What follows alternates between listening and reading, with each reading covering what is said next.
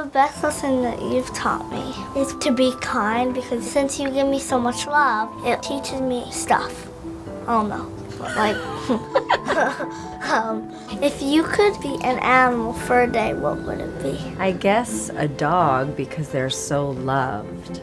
But I would love to be a cow or a pig, but they don't have such good lives. I would like to be a pig if I was at like the Gentle Barn, but not if I was at a factory. What are the foods you can't live without? Sourdough bread with tomatoes and Miyoko's butter and salt and pepper. What 3 foods can you not live without? Lemon, bread, kale, avocados, and tomatoes.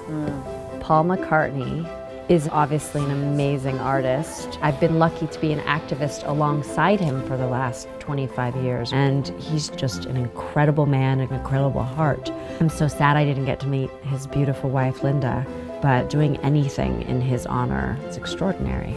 If you had one wish of how you could make change, what would it be? Try to be as plant-based as you can. Use products that people don't test animals on, because there's a little symbol of like a rabbit. That's it. That's a wrap? Yep, that's a wrap.